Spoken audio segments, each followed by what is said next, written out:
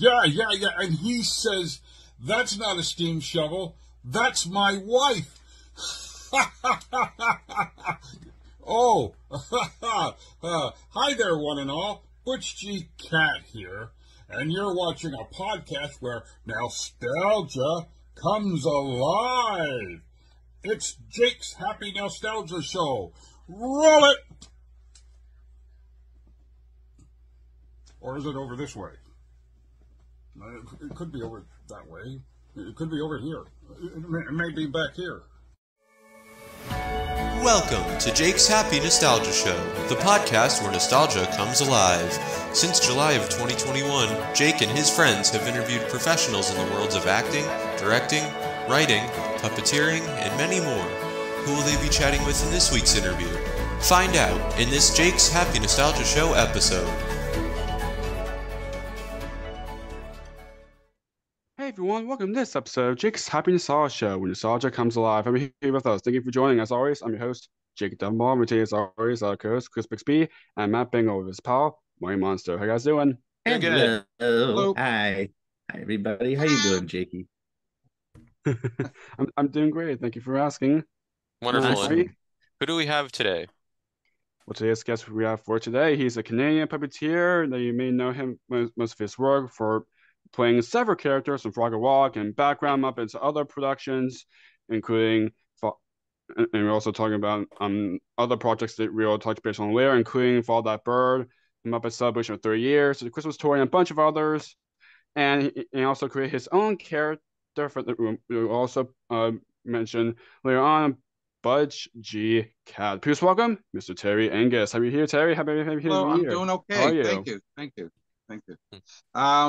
Yeah, just got a bad back these days. I've got a degenerative disc disease, and that really hurts, kind of thing. But other than that, I'm doing fine. Yeah, That's good. Nice. Good to hear. yes. It's a pleasure to have you on. So Yes. so get things started. So for those who don't know you, could you tell our audience a bit about yourself, about what you do? And I did most of your introduction. You already did that. No. Didn't you do that? Okay. Well, I was in Fraggle Rock. Oh, good. I'm doing really good now, aren't I? I did Fraggle Rock for 4 to 5 years back in the 80s. And from there, I had my own series, brief time down here called Blizzard Island.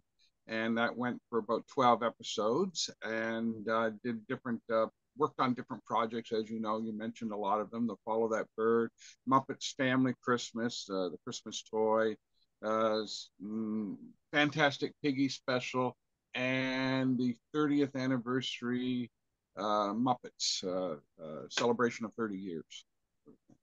Yeah. Nice. Yes, indeed. And had made the prototypes for the master replicas photo puppets that they did. I can't remember what year that was, but anyway, did that. And out of that, I built a Kermit Gonzo animal, Fozzie, and I think that Gonzo as well. Yes. Yeah. Nice. Awesome. Yes. Oh, Yeah. yes, very cool. So, before you got into puppetry, what was your background like, and how did you grow up? Well, that is your arm, right? Isn't it? Anyway, Yes. yeah, to kind of working. Oh, and now you got of course, yes. I know how you're doing that. Anyway, repeat the question again. I got distracted. What was your background like, and how did you grow up? Oh, I was born and raised around Linden, which is 20 miles between outside of Amherst, Nova Scotia. I grew up in a farming community kind of thing, and my father was a dairy farmer. And I was attending Pugwash District High School. And let me see. During that, around grade 10 or something like that, around there, about I was doing impersonations of some celebrities of that era back in the 70s, and some of the teachers and that. And so they would have variety concerts, and I'd be standing up there doing impersonations and that kind of thing. But somehow, and I don't know how the heck puppets came into it, but it felt a little better to have the puppet on. You know, you're not so as, you know, thinking about yourself. You get self-conscious about things. And it was easier just to perform through the puppet. So I learned how to do a lot of the Muppet Show voices and stuff. Starting out with Kermit the Frog, and I had the you remember, anybody recall the old Frog Prince record that they had? Oh yeah. Mm-hmm. Yeah.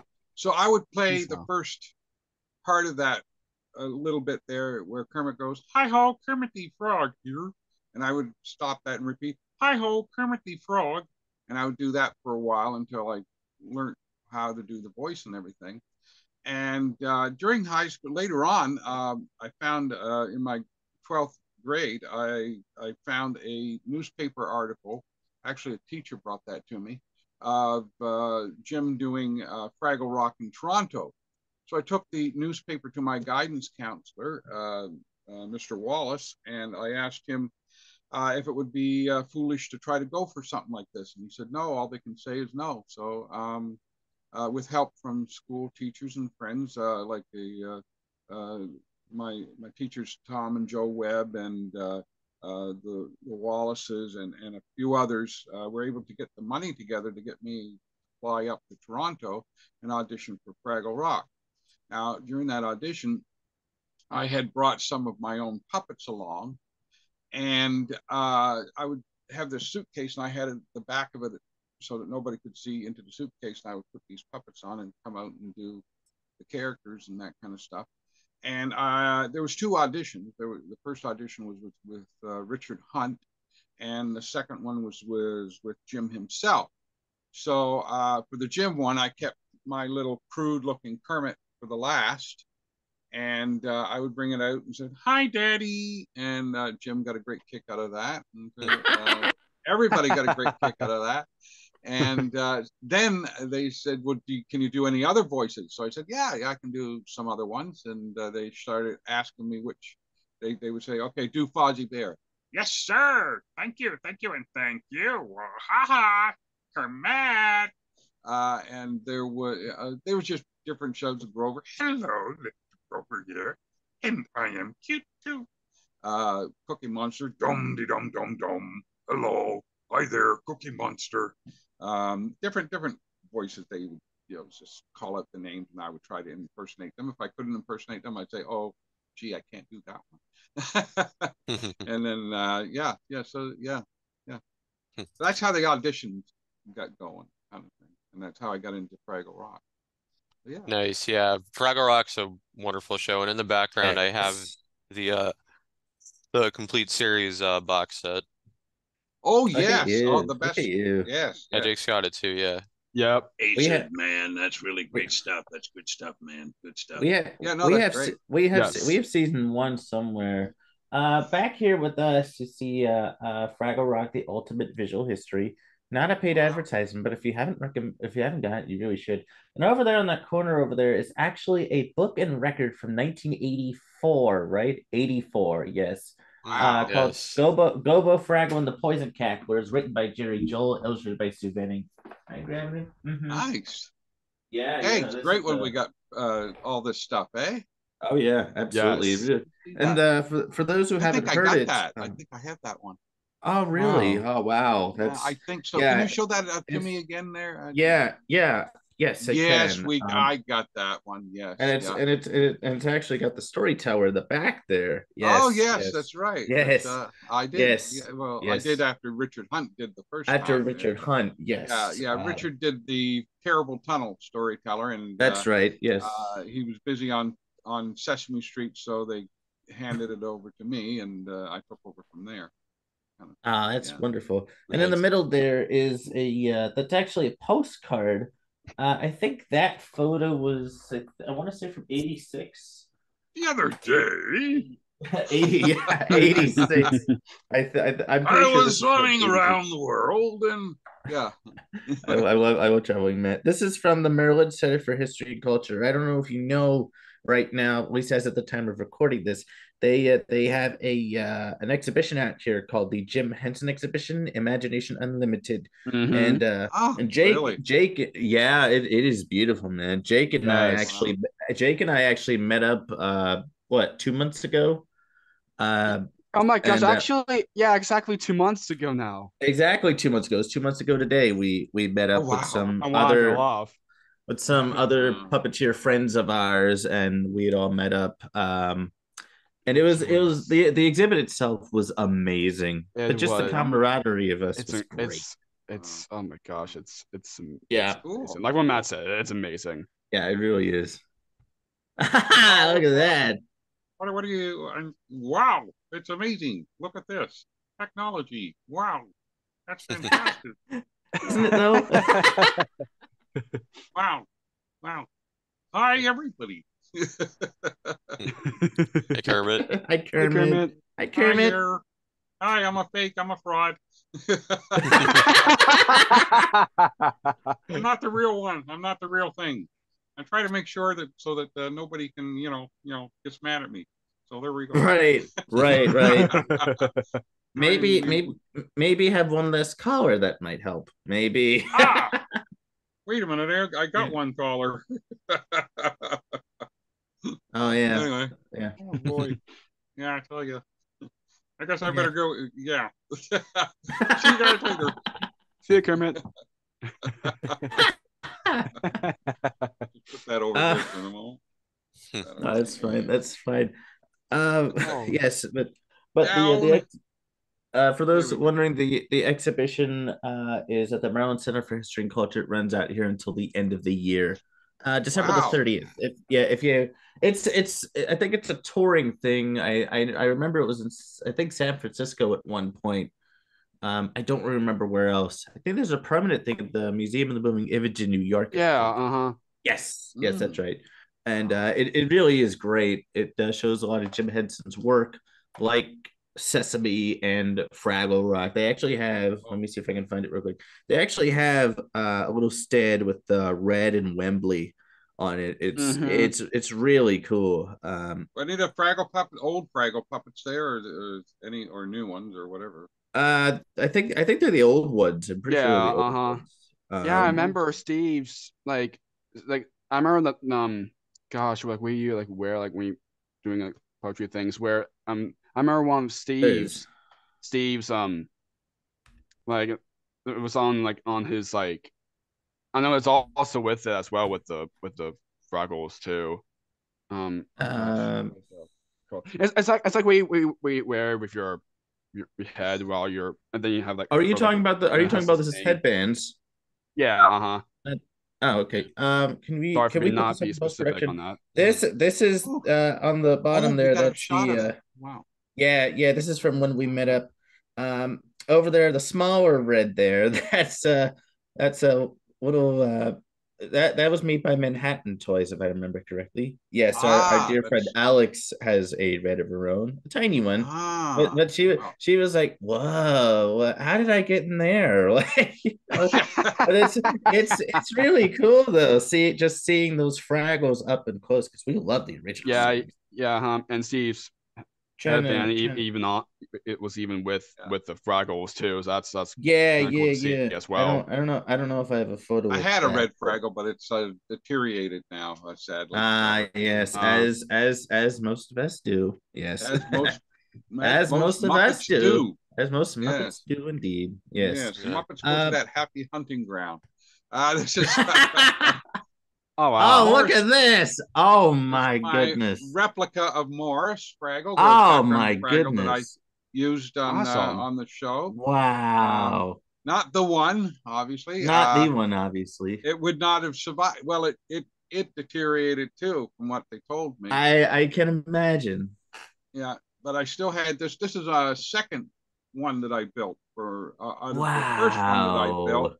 But the first one I built back when I was on Fraggle Rock, and I had the real one side by side with it, and I matched them up as best I could, and this one's better than that one even. So Oh wow! I'm using reticulated foam now. Oh, that's great. That's great. That is great. Yeah. Whoops. That a Gorg over there. I gotta get out of here. I see ya. Yeah, Fraggle Rock is. You've always wanted to meet a Fraggle, haven't you? Yep, 15-year dream come true right there. Yay! Yay! It's not the 15-year Storyteller. I dream didn't come have her. true.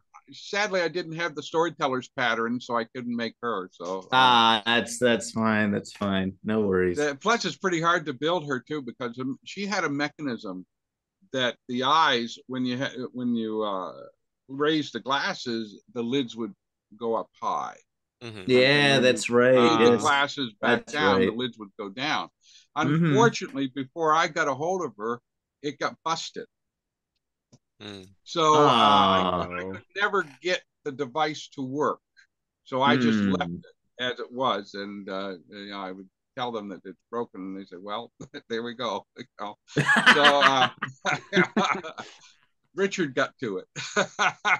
Yeah, I do love those like eyebrow mechs, but like that's a whole nother level right there. Yes, yeah. Like that must have been really, really tricky.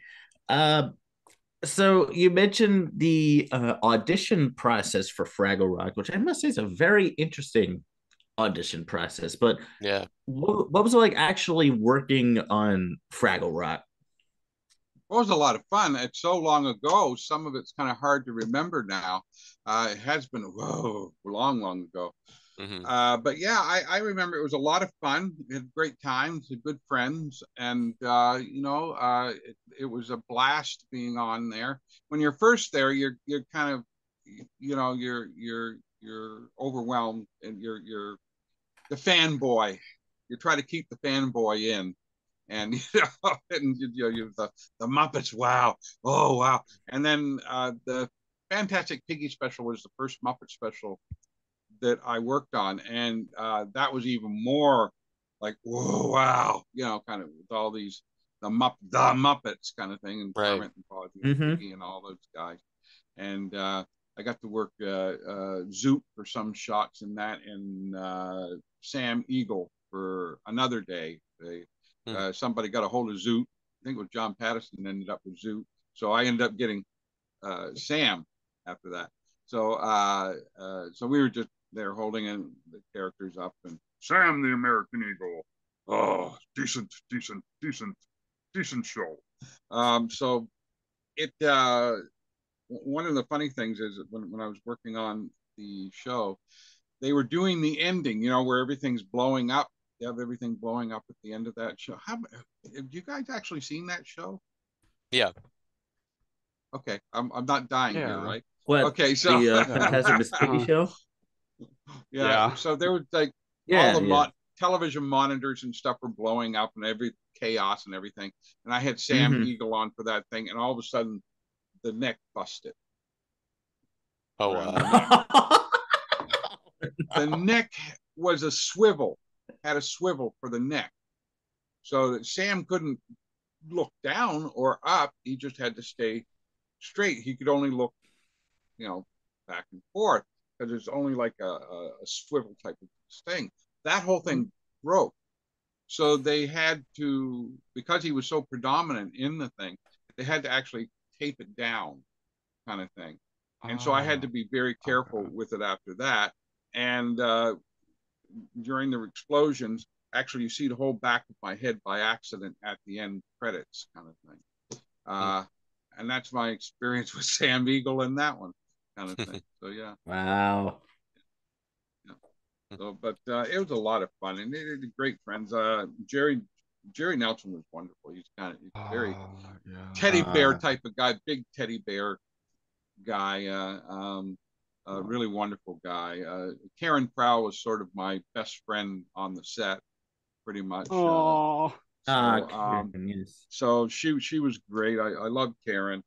And Mike Peterson I got to hang out with every now and then, and for the most part it was either me, Mike, or Karen, kind of thing. So yeah. Nice. Yeah, Mike Peterson's a good friend. He's also a previous guest. Yeah. He's wow, wonderful. you had him on. That's great. Yes, we did. Yes, we did. He's great. He's great. Yes. Yes, he is. He's wonderful. Yeah. So it was great. It's not to say that you haven't had frustrations. Like any place you work, you're going to run into things that are going to frustrate you here and there, kind of thing. Mm-hmm. So Right. yeah, you have your ups and downs, like anything in life, kind of thing. But it was, for the most part, it was wonderful. I'll never have an experience like that ever again. I'll tell you. Not like that. Sadly, I couldn't be a part of the new one because of my back, with the degenerative disc disease, it's called. It's not really a disease, but what happens in between the spines, there's like a little pad in between your spine, Mm-hmm. and that starts chipping away, and your spine ends up being bone against bone, and it rubs against that, and it causes pain, and it sort of spreads out into your hip, kind of into my hip. Oh. So it does hurt, and I have to sometimes adjust myself a little bit here as a result of it. But I couldn't be a part of the new one. They did ask if I would like to come and play, but I had to tell them about this problem, and that was the end of that. But I still keep in contact with Karen Prowl every now and then. Oh, Oh, that's great. wonderful. That's great. Nice. Have you We face seen chatted with her and my wife and all that stuff. Oh, that's Oh, delightful. Have you that is seen the new Fraggle Rock by any chance? Yes, I have. Yes, yeah. What are your thoughts on it? Wow. Yeah, right? Right? I wish I had been a part of it. Oh my gosh. Oh. The technology in this is just way beyond what we ever did. I mean, to actually see those guys running on the ground, hopping from, what I'm saying? It's crazy, man. It's crazy. Right? So yeah. Yeah, it makes you very jealous and sort of a little sad to know that I'm not a part of that kind of thing. But there you go. What can you do? Yeah. Exactly. Yeah. I'm thinking, So I know Jim will be so proud. yeah, The, he'd be like, Absolutely. the Yeah. performers who's doing, He'd be over the moon John with this, man. Tartaglia, he Oh loved my Aaron, mixing still God. doing red, technology. Yeah, he Oh, loved yeah. mixing technology Dave. with puppets and that kind of thing. And boy, is this like to the moon, the Yeah. technology they're Yes. using now. Lots of green screen or blue screen, obviously. Right. Lots of, oh Lord, computer, obviously. Some of that's got to be computer tech movements kind of thing. So yeah, it's amazing. And the new Junior, boy, what a changed face. Boy, it doesn't have that Oh, chin yeah. anymore. They got rid of the chin, and his mouth can now go slide back and forth where it couldn't before. Before it was just an up and down type of thing. Now it's the jaw goes back and forth. So yeah, it's amazing, isn't it? Wow. Definitely. Yes. So It really is. beats Yes, the old technology all the heck now. absolutely. This is my own character, Butch G Cat, Oh, wow. Butch. and Yeah, that's Yes. right. Yes, our profile picture. Butch. Yes. I'm trying to Of- restorate him because character. his head, the foam inside deteriorated, and like there's no new fur for this guy. I can't get fur Oh. anymore. So what I Oh. had to do was take everything apart and try to rebuild the foam on the inside, much like what they did with the museum puppets from the Muppets and stuff. Mhm. They Mhm. restored them by taking fresh foam, taking off the fur, refreshing the foam, and then trying to put the old fur back on, kind of thing. And that's what I did here. He's not finished yet. Obviously, the other arm is missing, and there's this arm here. Hi, how you doing? Yeah. And I have an eye mechanism on him, but Oh, you it's do. not hooked. It's not fully hooked up yet. Right. There we go. It's Oh, nice. Oh, That's cool. wow. Nice. it's cable control, baby. Nice. My Yes. ear's locked here. Yeah, there we go. That's the way it should be.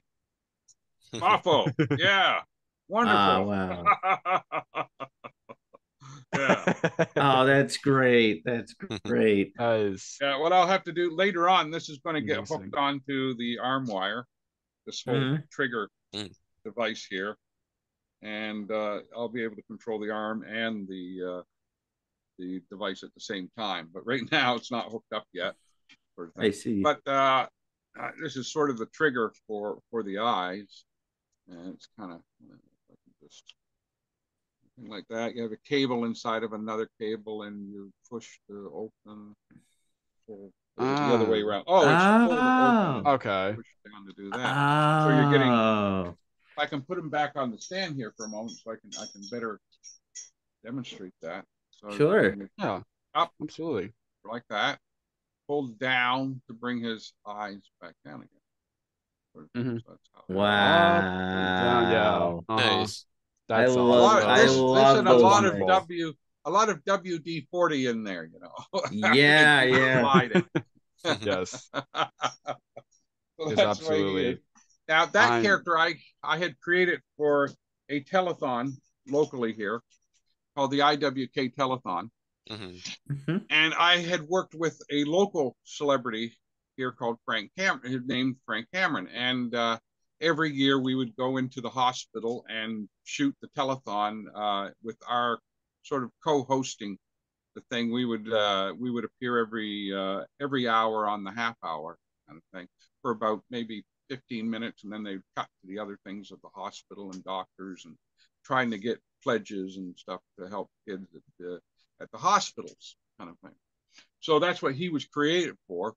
And we had a pretty good time with it and everything. It's long gone now because there's different people in charge now. We've got new views and new ideas and stuff. And they kind of retired me kind of thing. But that's okay.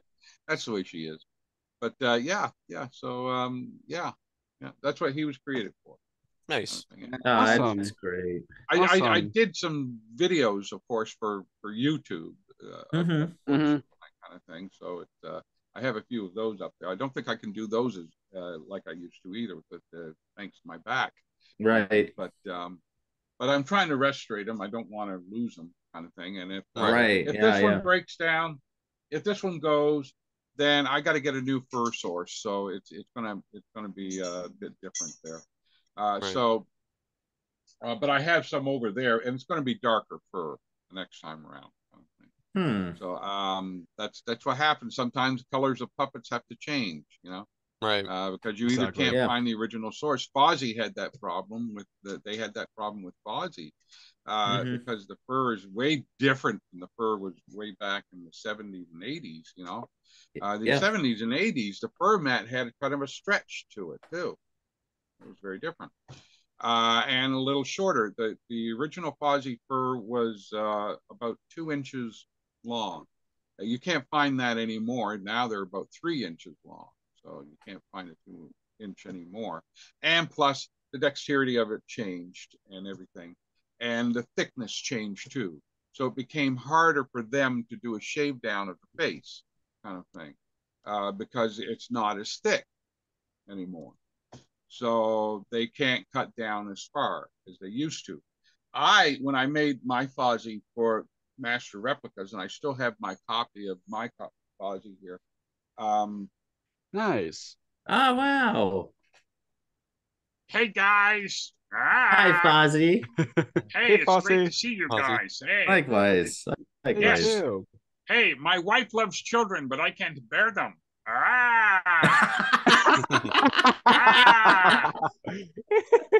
They love me. They love me. we do love you, Fozzie. Yes, we do, Fozzie. Yes, we do. Yeah. I came up with a trick, and I'm going to let everybody in the world know what the trick was of my being able to make my Fozzie look like almost the real Fozzie.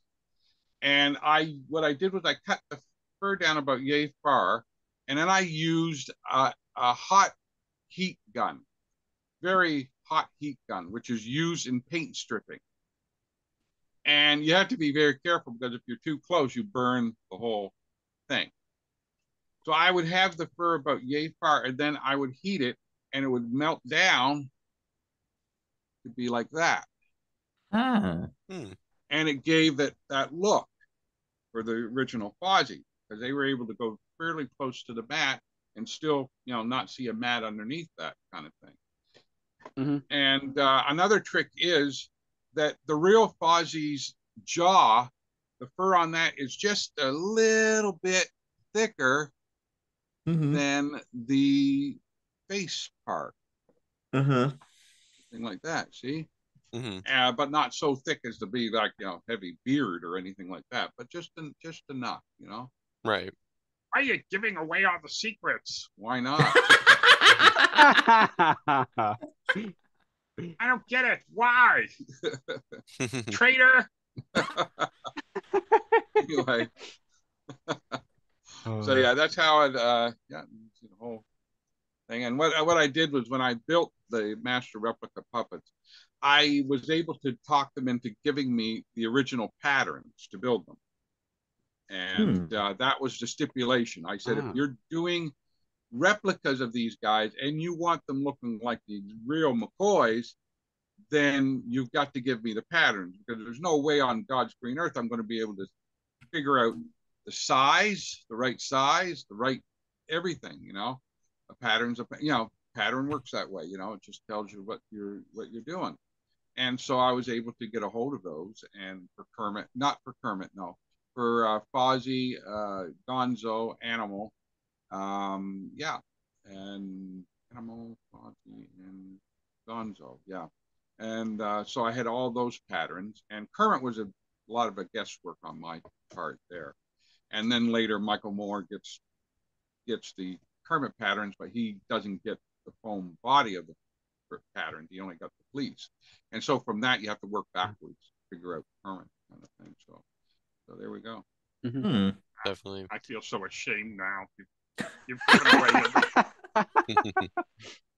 away you Benedict Arnold. Let's put the glove on here for a moment. There we go. Thank you. Waka waka.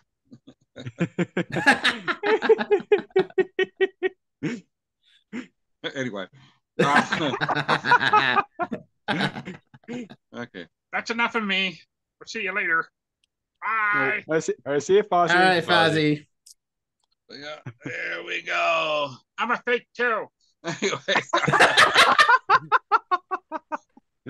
Not the real McCoy. Fozzie, what are you talking about? You're always real. You just called him a our traitor. Imaginations, our hearts, and our imaginations. You just called him a traitor too. Come on. Come on, man. You cut me to the quick, Fozzie.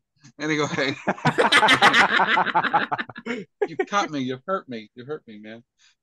So yeah. Gosh, dang it. So, which I was able to figure out how to build a Ralph on my own too, but I don't have one here. But I learned how to do his voice too. There you go.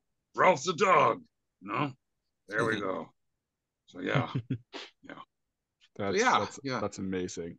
Definitely. That's all the puppets I can bring you here today, but because everything Fine by us.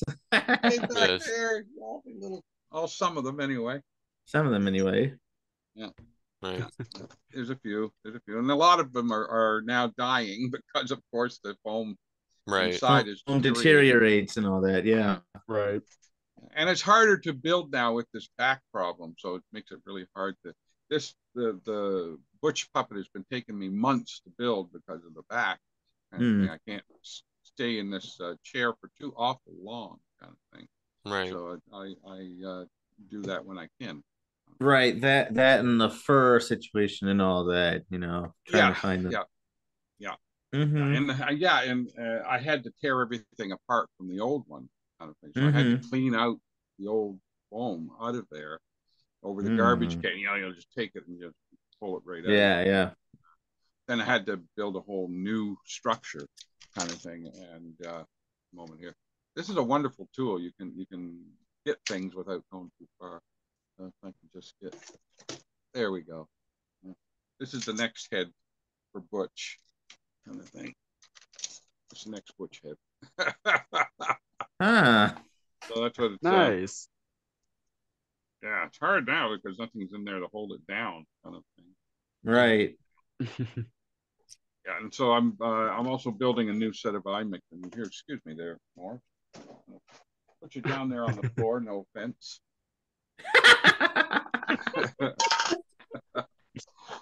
So this is going to be the head part. This is going to be where the eye mechanism's going to go, or like the skull part of it.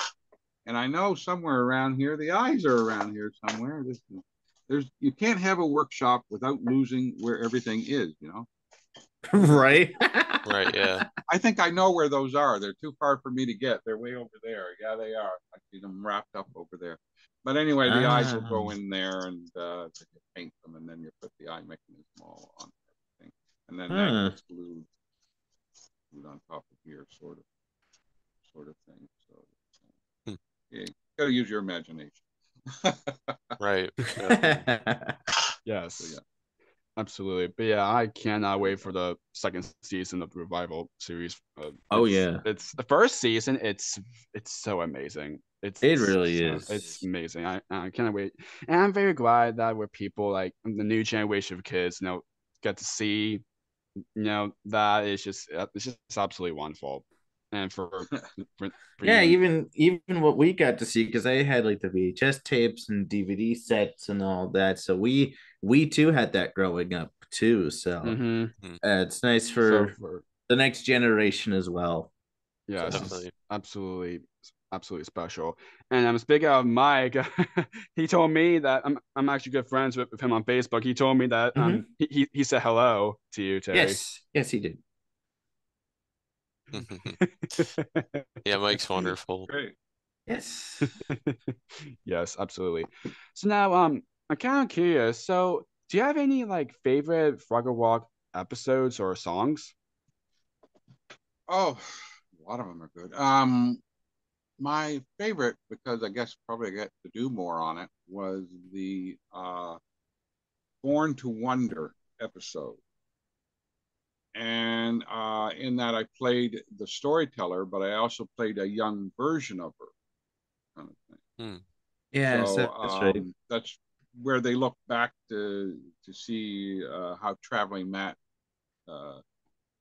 found radishes, type of thing. I think that it's been a long while since I've watched it, but I got to play both the old storyteller and the young storyteller. So, oh, Matt Fraggle, what a Fraggle!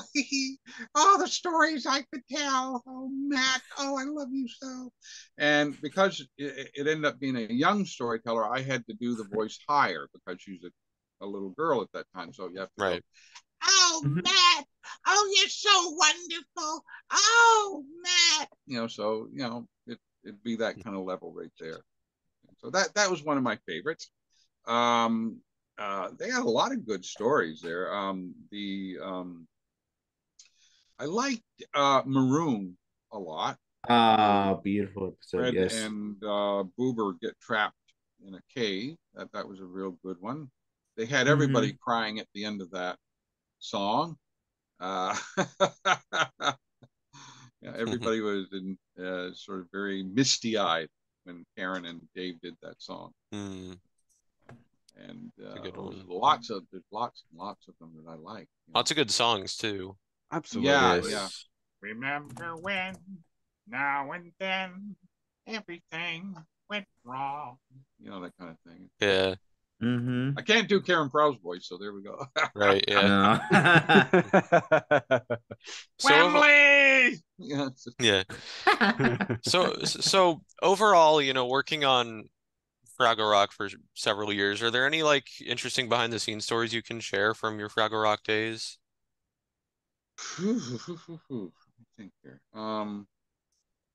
Geez, I remember the Muppet ones more so. I remember the first time Jim performed. I remember that. That was when he did the first Convincing John song. Let me Fraggle, such a Fraggle mouths a waggle. You can choose a dude or tie to do blue. There's that kind of thing. And we were all like kids watching Jim operate Convincing John, although we were all in the scene with him. I was doing a gray Fraggle with a purple goatee in that one. And the the thing that struck me when I was watching Jim was that it was pure chaos underneath that shot. Jim was all over the place. I never seen anybody all over the place like that. But when you looked at the monitor, it looked so right. It looked great, right? It was, it looked great. But underneath, it's all, crazy, going all over the place and jumping around and all that stuff. And so I was, I was sort of in awe of that. How we could be doing that crazy stuff and it still looked good, kind of thing. There was one time that during I think it was our lunch break or some break that we had off, that Jim had Kermit in the Gorg's garden doing a dedication to an artist who used to do the comic strips of the Muppets and stuff. Mm-hmm. He had sat down on, I think it was a low, it must have been a office chair, I think one of those low office chairs, and he was performing Kermit. Well, we were all like a bunch of children gathered around just watching, kind of thing. We were so in awe and just sort of like taking it, oh wow, look at that, look at Kermit, kind of thing. We were like, it was just magic for us, kind of thing to see. That was my first, not my first time seeing Kermit work, but second time seeing Kermit work, kind of thing. And that was quite amazing. And that's in the Gorg. He was in the Gorg garden. So yeah, I remember that one. Let me see. So I remember. Well, speaking of episodes, there's also the Christmas episode. Oh, what was it like working on that? Yes, Bells of Fraggle Rock. The Bells of Fraggle Rock. Mm-hmm. I love that. Yes, which used to show on TV every year for a while. Yeah, I think it still does. I don't know if it still does or not. I know it did a couple years ago, but I don't know if it still does now. I love that one. I got in a very good shot in that one with Morris. I'm right beside Kansas in that ending where we do the credits. Mm-hmm. Kind of thing. Yes. And I'm right beside Kansas with Morris, kind of thing. And Morris had this little toque on, and he had a snow outfit. He had gloves and that kind of thing. And I think was it "Raise Your Spirits High"? I think is it called? Or what was the name of that song? Raise Your Voices High. Raise Your Voices. That's what it is. Yes. Yeah, or something. Raise your voice or raise your spirit, something like that. But anyway, I was in my glory because I was in a good shot. I had a good. You could really see me very well, and I was having a lot of fun with that. That was the most fun I had there with that, and I was right beside Cantus, kind of thing. So it was really good, really fun. And it was a good show too. I liked that one. Oh yeah. Yeah. I find it ironic you mentioned that Kermit was in the Gorg's garden. I find that really ironic considering a year later in the Muppet Family Christmas, how Kermit and Robin met the Fraggles. I find that so ironic now. Like, like the worlds would combine together eventually. It's yeah. For the first and last time. First and last time, yeah. Right, yeah. No more, because all of they now three different entities now. Yeah. Right. Yes. Right. Jim Henson Production, Disney, and Sesame Workshop. And Sesame Workshop. Yeah. Now barely cooperating now. Yeah. The reason they didn't do anything more like that is because again the rights and all that stuff. So yeah, exactly. Just a once in a lifetime thing. So it's just really a pity, but it was a great show to have all those mixture of characters in there. And I got the Christmas, the Muppets Family Christmas. I got to play New Zealand on the back of the truck in the opening scene, and I even got a close up of that. Jerry was busy in something else, and I got to just perform, just do the movement for New Zealand, and I got myself in a real good shot. The camera got a close up and everything. Yeah. So it was a lot of fun. And so in that one I got to do that, and I got to do Floyd Pepper behind the couch where Mob, Bear, Kermit, and the rest of them on the couch there. So I got to put Floyd in the back. kind of thing. And I even got to do Floyd talking. Jerry was still in Ma Bear, and he didn't want to stop and put the puppet on and do a separate shot. So I stayed in Floyd, and I just lip synced as Jerry did the voice. And it's the only place Phantom ever sleeps, man. Something like that. So that was that line of dialogue I got to do for Floyd, kind of thing, and it was a lot of fun. A lot of fun, and I got to do the Grouch next to Big Bird. That's me in the Grouch Nice. there. Oh wow! And that Grouch was so fluid and so easy to move, and that jaw was so easy to work, kind of thing. I got to play with that puppet a lot, kind of thing, and have the jaw doing all kinds of silly things and sort of thing. So it was a happy holiday. Happy holiday. And I really had the mouth go, side to side on that. Kind of thing. So it was a lot of fun. Definitely. That was the Muppets Family Absolutely. Christmas was one of my favorite shows too. Oh yeah. Yes. Yes. Absolutely. Love that special. It's Yeah, just that was amazing. that was a great show. Yeah. Definitely. Oh, I got to I Absolutely. did Gladys the Cow too. Where the Sesame Street guys first come in. So Mhm. I'm playing Gladys the Cow on that, and I even got to do the line in the song with Gladys because Richard didn't want to do it; he wanted to stay where he was. Right. And so there was a quick close up of the Gladys the Cow, and I had him. I tried to move it the way I thought Richard would move it, kind of thing, because some puppeteers have their own, sort of like a fingerprint of how they perform, kind of thing. Mhm. Like Jim would do one thing one way, somebody else would do something another way, kind of thing. So it'd be, the flaps would be sort of different, kind of thing, Right. on some of these ones. So I got to do that. That was a lot of fun. So yeah, Nice. it was wonderful. That was a great special. Definitely. Yeah. Yes. Absolutely. So aside from Frogger Walk, you also performed various Muppets on the Sesame Street movie Follow That Bird. Can you talk, a little bit about working on that, and can you share like some of your fondest and memories for getting to do Well, one that? of the biggest memory I got on that was that I got to play Cookie Monster in the Hooper store scene where they're planning Big Bird's rescue. Oh, So nice. Oh wow! what Frank was doing, I don't know. But Frank couldn't do them for whatever the reason, so they gave Cookie Monster to me, and it's in Hooper's store, and so yeah.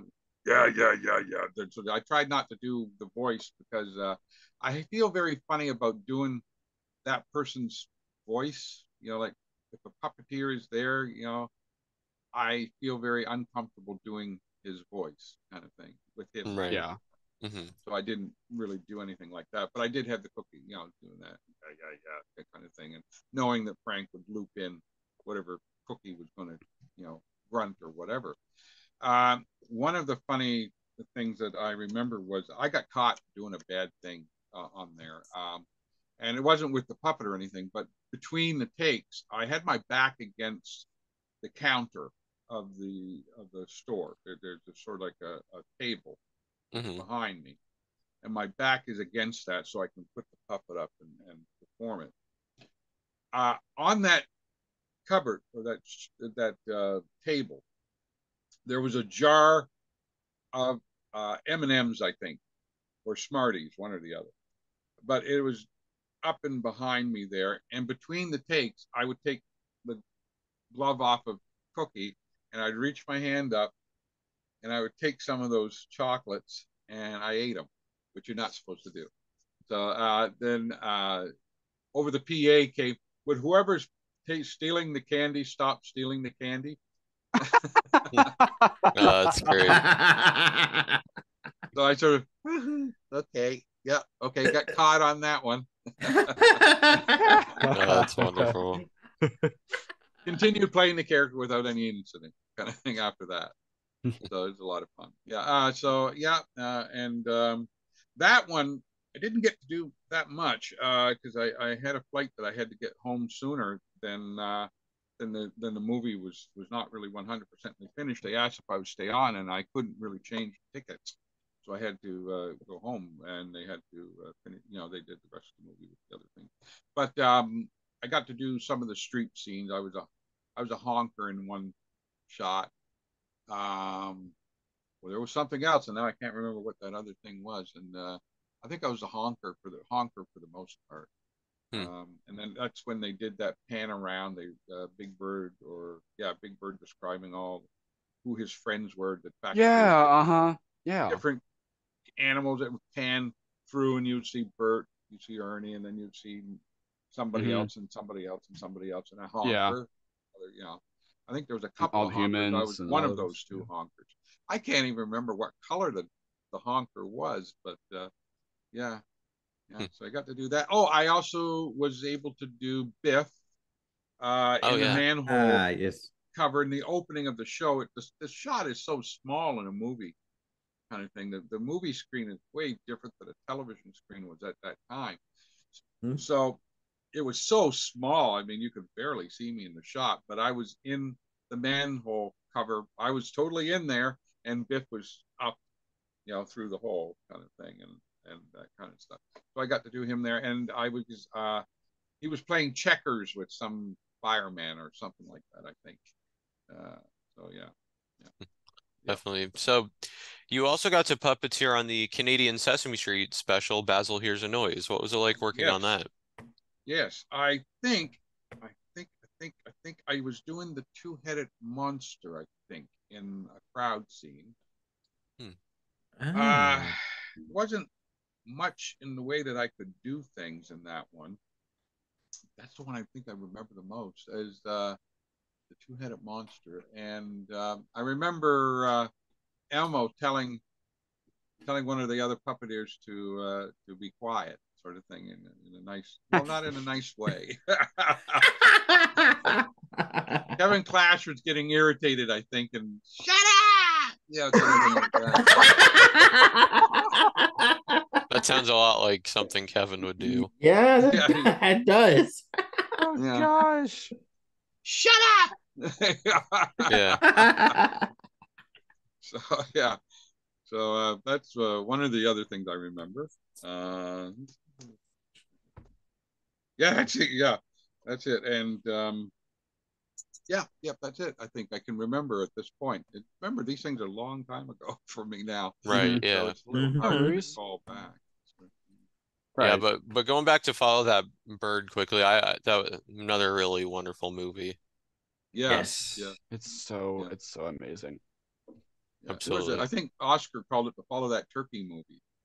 Yeah. That's what Oscar called it. And because it's Follow That Bird, I should ask, what was it like working with Carol Spinney? Carol Spinney is one of the nicest guys you ever want to meet. Holy smokes. He's so generous with his time with you and talking to you and all that stuff. And he relayed the story about his trip to was it Japan? Was it or China? China, yeah. Great It was Wall of China, probably. Where he met this little girl, girls. and they got so attached to the little girl, him and his wife. Yeah, and I think it was China. very sad for them to leave the girl, kind of thing. So he was relaying that story to me, and then later on we hear from one of his that special on him, that movie they did of him. Oh yeah. Oh yeah. He relayed that they actually end up meeting that girl again when she's older, kind of thing. Oh wow. It was a wonderful, nice story. It's a really well done story. See that video if you can. It's what is the name of that? Big Bird. Is it I Am Big Bird? Yeah, I Am Big Bird. Yeah, I Am Big Bird. Yeah. Yes. Documentary. Okay. Yeah, I Am Big Bird. Yeah. The Kevin video too was pretty good. Oh yeah, Being Elmo, yes. Yeah, Being Elmo. Yes. I That was love that documentary. I love Yes, that. Was yes. a good one. That was a great one. lovely Yes. one. Wonderful. I like that. Yeah. And I like the Carol Spinney story too. That was really good. Yes. Yes. Absolutely. Those were two well done biographies. Yes. As far as I could see. Absolutely. Now, since you actually just mentioned Blizzard Island, you got to create and perform for that series, which was from CBC. I mean, can you kind of describe like what was that like getting to do that, and what was the creation like process getting to do that Well, too? my friend Stony Ripley and I were the creators of the show, and we had created that while, and actually before I even got into Fraggle Rock.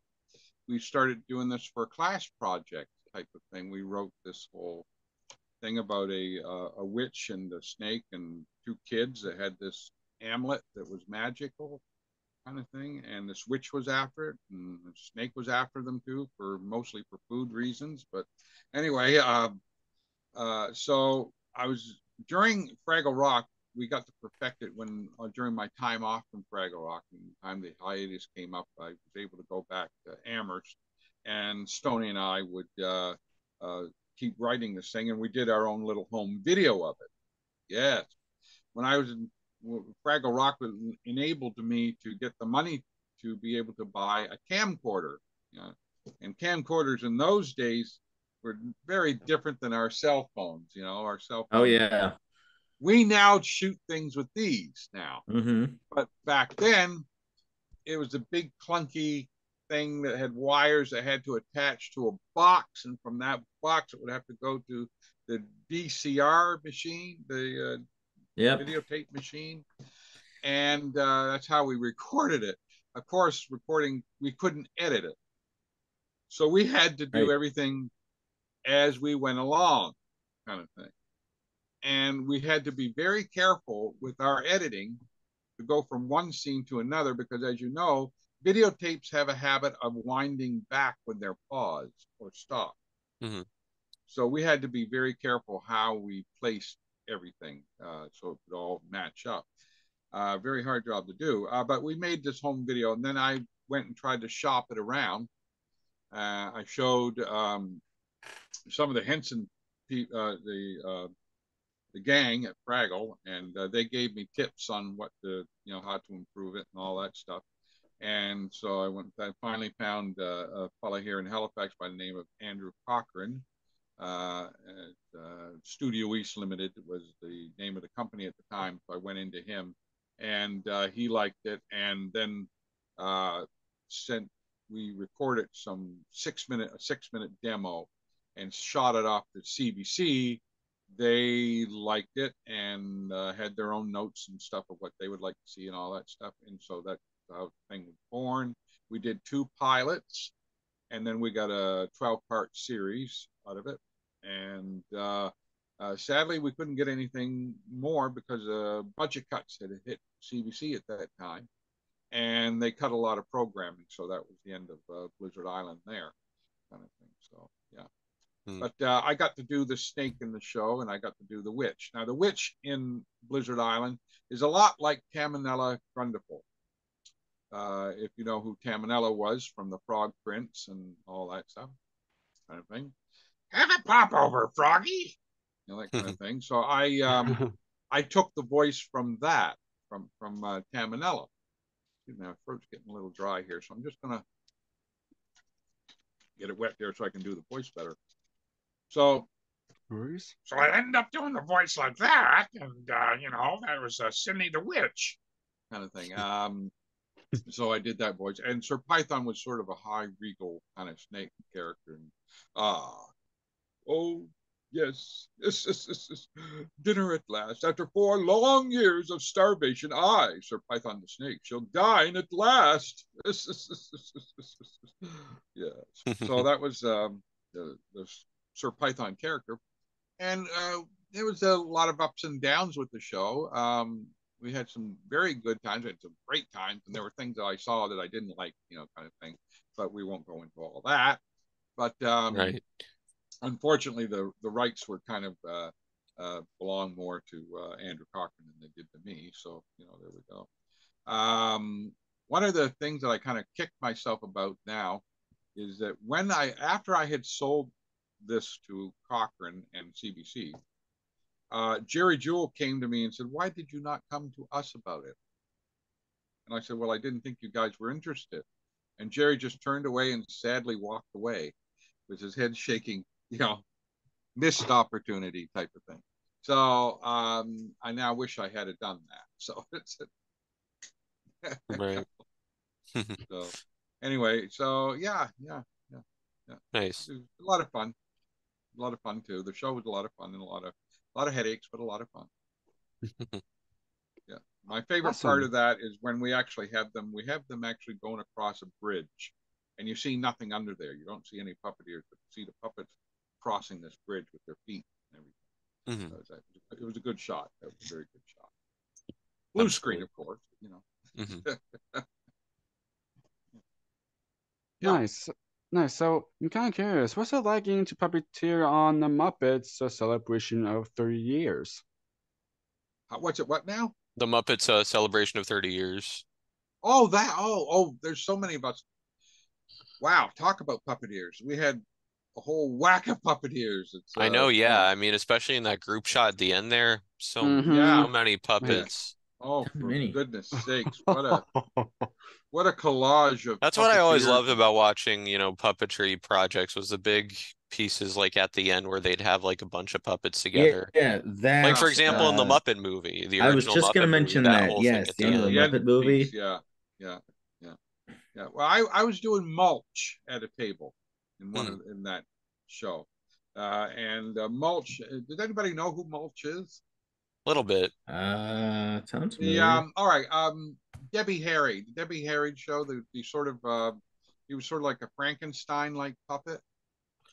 Oh yeah, on the Muppet Show. Yes. Yeah, Yeah, Yes. yeah. Yes. Ah, Okay, okay. yeah. I know. Yes. that's Yeah, I know what you're mulch. talking about. Yeah. And so I got Oh, to do yes. him at a table kind of thing. And Hmm. I was stuck there for a good long time as mulch and kind of thing with I don't know, hundreds of puppeteers we had there, but I was doing mulch for one table. And then when they let go of the puppeteers, the rest of us stayed, the regular group stayed to do individual table shots with certain things. And I got to play, I think it was Zoot in the band pit for a little bit. And I got to do one of the frackles around the table when the vegetables are talking. I can't remember if I was the blue frackle or the brown or the green frackle, but I think it might have been the blue one. I'm not sure. But I did one of the two frackles around that table with the vegetables talking about what a good source of protein they are and all that sort of thing.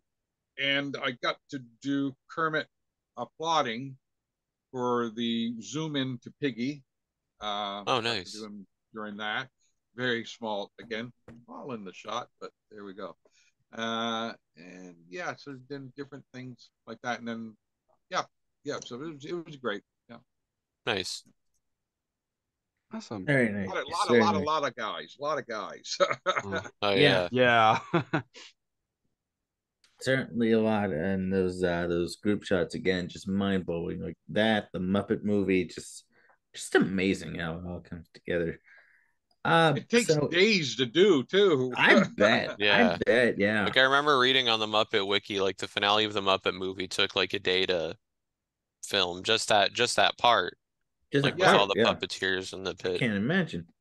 yeah, Yeah. because you have to have everybody coordinating. That's a hard thing to do. Mhm. Get a whole mass of people Yeah. coordinating and doing all that stuff. And when at the end of the 30th anniversary, where we're all doing the Rainbow Connection kind of thing, and so they would do a shot of the whole thing with all of us there, and kind of thing, and then they would go table to table during the whole process, and that took a long time to do. Hmm. Yeah, Hmm. I bet, but it was very well worth it. Yes, it was. So in 1989, you got to do a special event at the Kennedy Center, which eventually turned into a TV special from the heart. Now, for those who very are not special aware of arts. this special, it was the first international very special arts festival at the Kennedy Center in Washington, D.C. There eventually became a TV special in September of 1989 called From the Heart. You got to perform with Kermit the Frog as Yes, Kerm 2, yes, Tongue being green. What was it like, first of all, just even being at the Kennedy Center? That must be a huge honor in and of itself. And it what was it like was. getting to work with Jim Henson on such a special event like this? Yeah, well, it's quite special, and special arts, and I don't know if I mentioned, yeah, I was born with cerebral palsy, Hmm. which Yeah. affects your center of balance and your motor reflexes and stuff, and so I walk with a bit of a limp type of thing, and so and I forgot to say that, and that's important too. I should have mentioned that right off the bat, but No, my he's. head's all over the place today anyway. So yeah, so it started with a phone call from Henson saying if I would like to do that. I said, yeah, sure, I'd be honored, kind of thing. And I flew down over to Washington D.C. and I had to sort of recreate a puppet for the Kerm too, because I did not have the original puppet that I auditioned with. That was like in my parents' basement, and there's moisture in a basement, and moisture got into the puppet, and it corroded the thing, all the pieces. So I had no puppet, so I had to make a new one, and I built two of them. I built one of a sort of an adult-like puppet frog, and one of a small, almost robin-like frog. And I showed Jim the two frogs, and I said, "Which one do you want?" And he said, "Okay, we'll take the little guy," kind of thing. So I took the little guy and did him, and I kind of kicked myself for um, for the special. I had somehow during the flight had caught a cold during the flight somehow, Hmm. and during the course of that day, my voice was getting changing a bit. When I get a cold, it affects my vocals a lot. So my Kerm too didn't sound like the way I wanted it to. So it sounded like a different, slightly different than what I normally would do Kermit as. But did that, and we did the not easy being green kind of thing, and we rehearsed that a couple of times, and then we did it for the show, and it was very special. But it's also zooming a, everything's happening so fast, when you do something like that, and got to meet Kenny Rogers thanks to Jim Henson. Just introduced Oh me to wow. Kenny Rogers, Oh, and wow. Oh my yeah, and Jim gosh. was apologizing to Kenny Rogers still about how late they went with the Gambler song. They went very late, I guess, with that back in England when they did the Muppet Show, and Oh, Kenny Rogers was saying, "No, no, Jim, that's fine. It was never a problem," kind of thing. So I got to meet him, and got to meet Louis Gossett Jr. Very nice guy, very very nice guy. He was kind of like a cheerleader during the whole thing. He's like made everybody feel special that came off the stage and everything, kind of thing. So he was a great guy. I enjoyed meeting him. Wonderful, wonderful guy, wonderful guy. So Nice. yeah, it was a lot of fun and nerve wracking too, because you're nervous and you don't want to blow it. You don't want to do anything wrong with the thing. And so, although I was a little slightly off key in one little area, but other than that, it was okay. So yeah, yeah, that was a lot of fun. A great deal of That's fun. wonderful. Audition I haven't had for a long time. Matter of fact, um, I'm so. Oh gosh, I forgot the line now. How did that go? I was green behind the ears or something like that. Anyway, why try to do something that you can't remember? Right. it's all right. Yeah. So yeah, yeah. So yeah, it was great, and singing with Jim and learning from him, how to just doing the proper singing and all that stuff was a lot of fun. Absolutely. Yeah, yeah. We rehearsed that sucker 2 times, I believe. Hmm. Interesting. And there was a dress rehearsal. Yeah, we rehearsed it 2 times, and then there was the dress rehearsal, and then we did the actual show. Nice. Yeah, a lot of fun. Nice. A lot of It's hard to describe something, how excited a person was when they were doing that. Right. Oh yeah. Yeah. Hmm. Yes. So one of the other Henson films you puppeteered on was The Christmas Toy. What was that like? Oh my When you do gosh, that? that one was kind of frustrating a little bit because I didn't get to do much because the set was so closed in. It was hard to get in there and do things and stuff. Uh, And I did get to do one of uh, the remote bird on the toy bird, I guess, on a stand there. It was one of the radio controlled things, and I did that, and I got to do behind the wall. I was one of the other what character was that I did for that one? But yeah, it wasn't as much to do on that one because everybody was a smaller character slightly, and they were different, different way of puppeteering. That the set was closer and closed off more, and not as widely maneuverable as everything else. So that one I didn't get to do too much on that. But it Yeah, was nice to see everybody and get to catch up and see how everybody was doing and all that. So that was good. definitely. So moving on from Henson and the Muppets, you've also designed and created puppets since the 80s. How did because I know we talked a lot about performing puppets, but how did creating your own puppets kind of come into play? Well, they were created either through drawings I would do prior, or there were times where I built them on off the fly. Just built them as I went along. Right. And then there are ones where I would pre-draw what I was going to do. I don't know if I have anything like that still here. I did have them in this thing. I think a lot of paper. No, that would be on that side. That'd be hard to get a hold of. So, yeah, I did a drawing for a group of characters I called Tooth and Claw, and it was about a group of animals that want to become a rock band. Now, that's not very unique or original, but that's why it never sold. But yeah, there would be sometimes drawings, and then you would figure out how things are, how the foam would work for curves on the cheeks, kind of thing. As you can see, I've got put like B for back, bottom, cheek, cheek. So and then same thing here. You would mark what they are, so that when you glue it all together, you know where you're putting everything. Kind of thing. So yeah.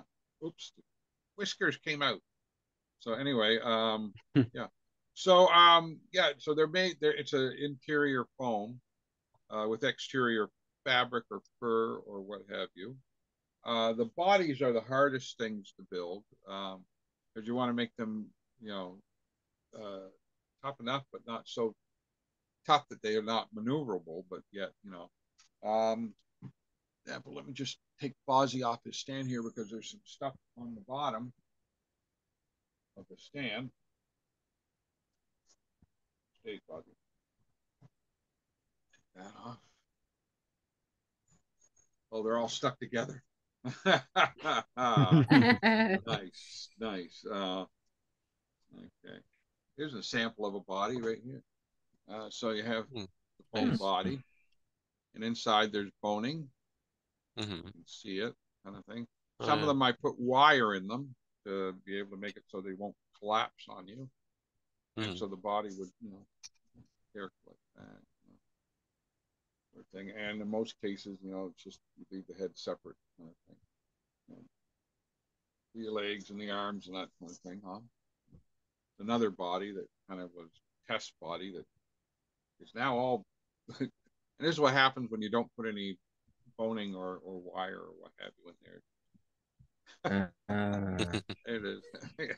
Yeah, and this is when I was trying to figure out another character's body. Oh my gosh, this has been squashed so much now; it's pretty bad. But yeah, yeah, it's pretty hard to build. It's I kind of like performing better than I do building, but you can't. When I was on my own, pretty much you can't have one without the other.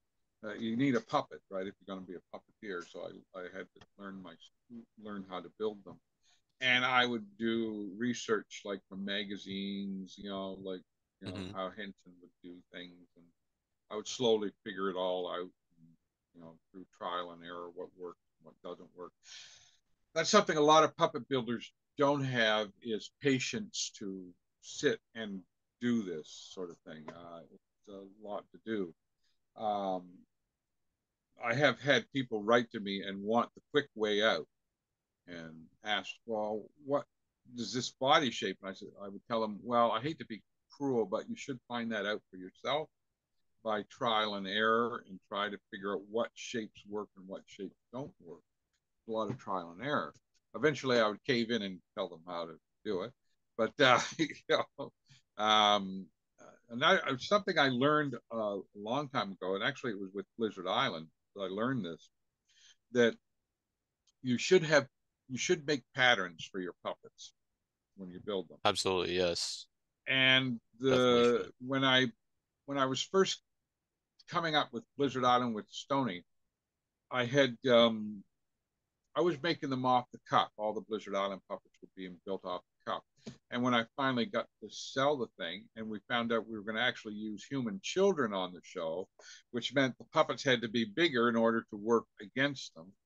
Sydney the Witch could never, would have to be proper size to be able to put a fight up with a kid, kind of thing. So I had to learn about, I found out about patterns that way. And so when I made the next set of Blizzard Island puppets, I made patterns for them. It takes a little longer when you're first building them, but it's worth it in the end. And that way you always have patterns of your characters, much like Butch, where, this envelope has Butch G cat patterns in them, to make the cat. So yeah, you do that. That's something that's very important to do. So I found. And I had done a show in Kansas, Little River, Kansas. That was about a bunch of fish characters, and a guy had designed the look of the fish, and he sent me the drawing, and I would have to make a puppet out of that. But as I was building it, I would take the pattern pieces and put them down on paper and make a copy of it on paper and put where all the darts are supposed to be. So yeah, darts are important. Darts help make things round, kind of thing. So the pieces will be round, and very important. So I learned out where all that is and did the patterns, and then I shipped them into Kansas. I flew down to Kansas and played a couple of the characters on that, and worked out pretty good. So a lot of trial and error. That's the thing I got to stress to people. Definitely. So kind of going back to talking about Butch G Cat. I know you talked about performing him mostly for the IWK Telethon, but what kind of went into the creation process of Butch? Well, the character, yeah, they came to me and asked me that they needed a character. They wanted to have a puppet character to play against Frank Cameron on the IWK Telethon.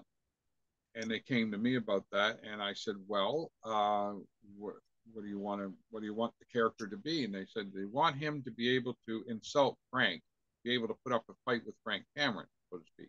Not that we would physically fight. I'm just saying, Yeah. So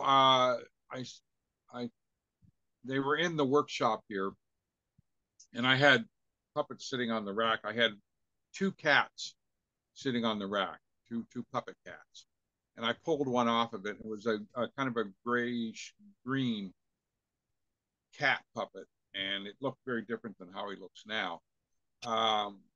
And I put that on and said, so what you want? You want somebody who can stand up and, who's a big tough guy, tough fellow.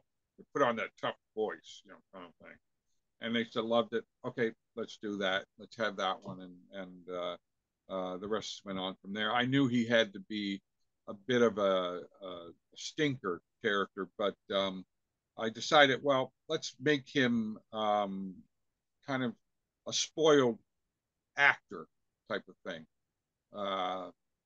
Be sort of very full of himself, kind of thing. Ego and fur, another description, but he's also clumsy too. So a lot like I don't know how many you guys know of a show years ago called Get Smart. Oh yeah. Mm-hmm. Yeah. Okay. Yeah. Uh-huh. Maxwell Smart, who's played by Don Adams, was a very self-assured character, but very fumbling and very bumbling. And he would fall and then jump up and try to pretend it never happened, kind of thing. He would adjust his tie after he fell or whatever, kind of thing.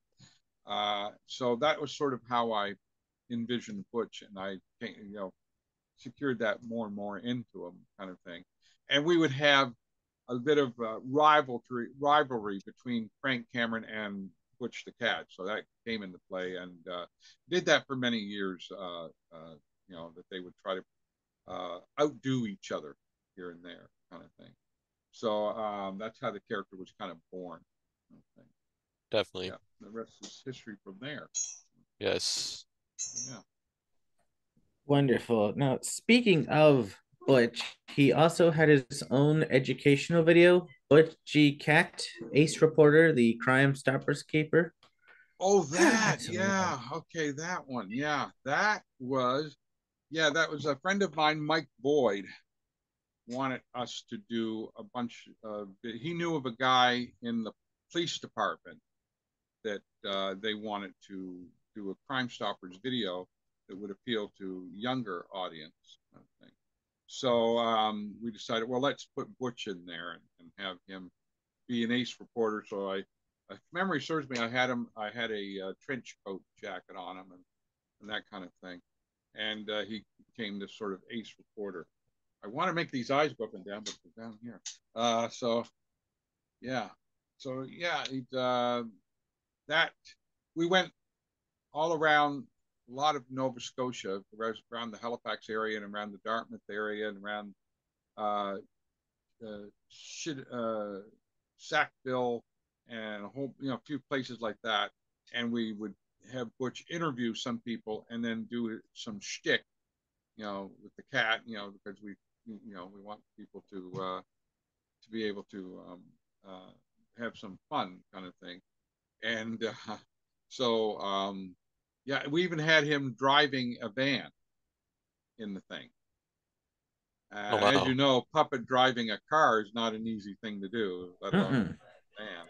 Right. So what I had to do was I had to lean the chair back a bit, still run it with my feet, the pedals, and I had Butch in front of me in such a way I would cheat and actually hold the back of the head like so, and in front of me, and just had his hands placed on the wheel.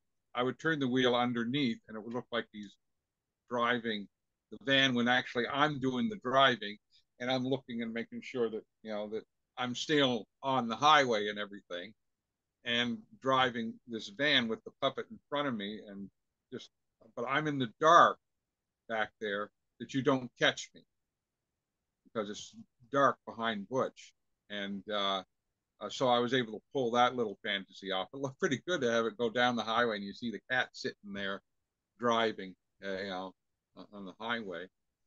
And so, yeah, that was a lot of fun. That, I think, turned out, was that an hour or a half hour thing? I forgot now what it was. I have it in one of my DVD collection now, which used to be on a videotape, but I had to get that transferred over and that to DVD now. So I've still got that. I can't remember. I think it might have been 30 minutes, I think, of the thing. And it turned out quite nice. It was a lot of fun. It was a lot of fun to be able to pull off some of this stuff. And I ended up having Butch eat a pie in a store, kind of thing. We had him shopping in a store, and we had him stop off at the food counter and grab a pie, and kind of. I had two or three of these puppets.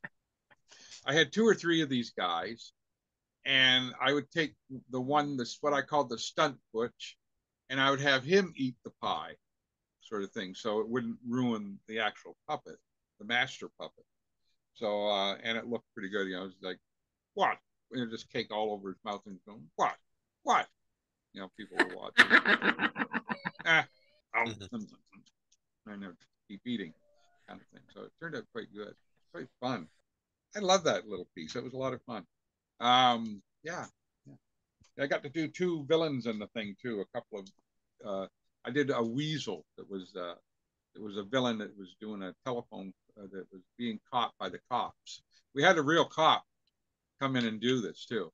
So he had opened the door for my weasel to go in and get into the car kind of thing, and did a shot of him in the car talking and that kind of thing.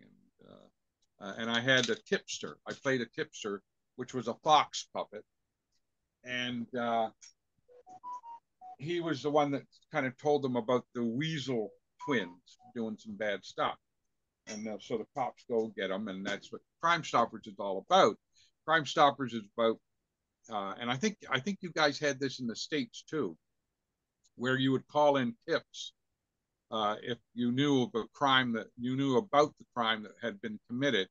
Then there's a line, a number that you call, and you can leave a tip as to what you think, or what you saw, and the police would take that information. And it's totally where you do not reveal who you are. You can be anonymous, and you would phone in the tip, and they would take that and get, or see if they can find whoever did what kind of thing. So yeah, so we're trying to promote that. Nice. That's what that's all about. Interesting. Nice. A lot of fun. Yes. Yes. So I know, Jake, you had a question. Yeah. So before we're going to wrap up soon, so we actually have a good friend of ours. Her name is Ursula, and she and of course she knows your puppetry work for quite some time now, and she is wondering if in the future if you can release your dog pattern. If I can what now? And we release your dog pattern. Rearrange? Re-release it. Oh, re-release. Oh, I thought you said rearrange. I'm sorry. I'm thinking what did you want no me worries. to do? It's in the planning stages of being re-released. It's just some things have to come together about it, but it is going to be out there again. If not, if later on, if it doesn't come out, then contact me some way or rather, and I'll see if I can get copies out to people, depending upon But give it a chance first. It's got to come out there, and that kind of thing. But we'll see what we can do. We're going to do the reselling of them again. I think we did that one other time where we sold those patterns to people and stuff. So yeah. So we'll do it again. We'll be doing it again. Nice. Awesome. Somebody else is helping me with it. So yeah. That's good. Good. Yeah. That's good. That's awesome. So are there any words you would like to say to those who have been supported and follow your career over the years? Something I would like to say is that years ago when I worked on Fraggle Rock, I kind of regret something that I should have done years and years and years ago. A friend of mine made me feel that doing those interviews and interviews with CBC and all that stuff was sort of taking advantage of me, and I kind of now I wish I hadn't have listened to that, because it didn't occur to me then, but the fact that I had cerebral palsy and the fact that I got to work on a great show like that and great people, that that I should let people know about that, so that people who are in the same boat can try to accomplish their dream. I had gotten an email from a young lady who has something similar to what I had. So I have cerebral palsy. I can't remember now what it was that she had, but it was something similar to it, where she walks with the limp the way I did. She wanted to know how I did things and so forth, to try to compensate for my way of walking, and still make the characters look like they're walking properly in a Muppet or puppet environment kind of thing. And I kind of wish I had done that kind of thing more, like inspire disabled people out there to try to accomplish their dream. I kind of wish I had done that from the get-go. I wish I had never listened that, and it would have helped a lot of disabled people and kids and that kind of thing. So that's something I sort of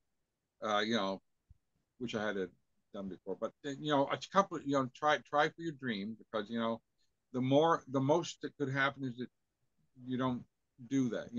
If they could say no, but you got to give it a shot. You know what I mean? Right.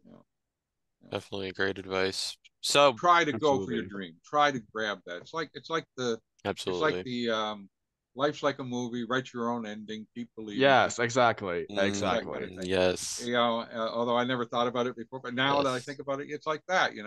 Go for your dream. Go for your and if you can't get it one way, try to get it some other way. It's Henson's not the only one out there. Let's put it that way. There are other puppet groups out there too.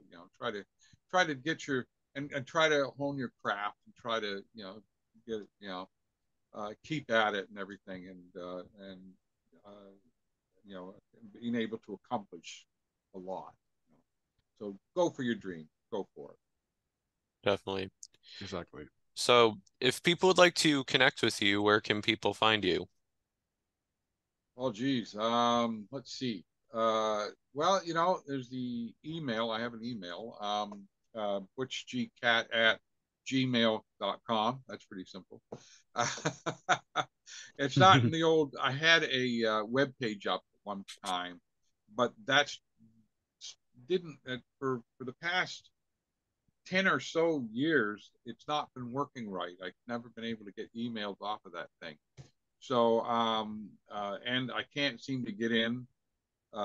We tried to change the password, tried that, and we couldn't get in to change anything. It's up there, it's still up there, you can see it and everything, but I can't change anything because the passwords never work on the thing. No matter how many times we tried to get a new password and stuff, it just did not work. Yahoo was the one that was doing it, and so it didn't work. So, but if you email me at butchgcat@gmail.com. Should be able to get a hold of me. Absolutely. Awesome. Yeah. And so the last question that Matt's about to ask, or Marty, depending on who wants to take it, is the question we ask all of our guests at the end. Go ahead. I haven't been here in a bit. I'll ask this last question. Go right ahead, Marty. So this podcast, of course, is called Jake's Happy Nostalgia Show. Mm-hmm. Thank you very much, post-production. When you think of nostalgia, what do you think of? Or in your own words, how do you define the word nostalgia? Well, nostalgia, I guess, is stuff from long ago that you have a passion for, that you watched way back when, and still have a passion for it. It's nostalgic. It's old. It's from the past, and you keep remembering it and keep it going and keep it alive, I guess. Does that make any sense to you? Yeah. Yeah, absolutely. Definitely great words to Absolutely end does, on. yes. Great words to end Thank on. you very much. Well, Terry, thank you so much for taking the time to do the interview on our podcast. This was a blast. Yes, thank you. Thank guys. you. It's been really great. Back. Yes. Yes, absolutely. Yes, and Morris, me being a Fraggle fan for so many years, I've been a Fraggle fan since I was 8 years old. Just how old are you now? 23. I'll be 24 in. I know. At the end of February. It's just meeting. We're old. We're old. Yes. See. Yeah, we're old. 24 is old. No, it's not. Jeez. But just meeting a Fraggle like you's been a dream come true for me for so many years, and I'm so glad it came true for me. So thank you, Morris. It was wonderful. Oh, you're very welcome. Thank you. Yes, likewise. What Matt said. So it's an honor, and thank you very much for. Got something in my eye. I'm sorry. Oh no! Oh. No! Oh, no! Okay, it's okay. All right, I'm fine. As long as you'll be okay. I'm good. I'm good. Yeah, good. I'm good. That's good. And thank you very much for taking time to do this. It's amazing. Thank you very much for what you've done over the years, and keep up the great work. And cannot wait what's next for you, Terry, and for Morris as well. Yes. Thanks a lot, Whatever guys. Thank you. Enjoy the rest of your day. Keep in touch. I will message you when this goes up. Okay, sounds good. You're gonna edit it, I take it. Yes. Absolutely. Well, bye, Morrison. Bye, Terry. Oh boy, it'll be tighter. Bye, Terry. See you. Bye. Bye, Terry. Take Bye. Bye. Bye. Bye.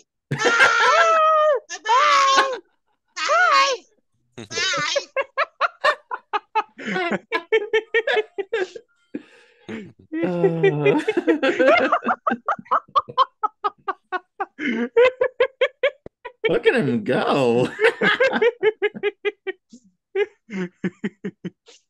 Taking his dancing. Oh, man. The arm. I know, right? Well, yes. Again, enjoy the rest of your day. This was a blast. I will let you know when this goes up. Okay. Take care, guys. Yeah, you too, Terry. I didn't have to. Yeah. Take care. Take care. Bye. Take care, Terry. Bye. I keep getting caught up in my own headset here. You know? That's okay. I know that feeling. Yes, and goodbye to all of our viewers and listeners. Keep on the lookout for more wonderful interviews, and as always, what do you say? Wait a minute. You mean other people have been watching? Well, they will be once this goes up.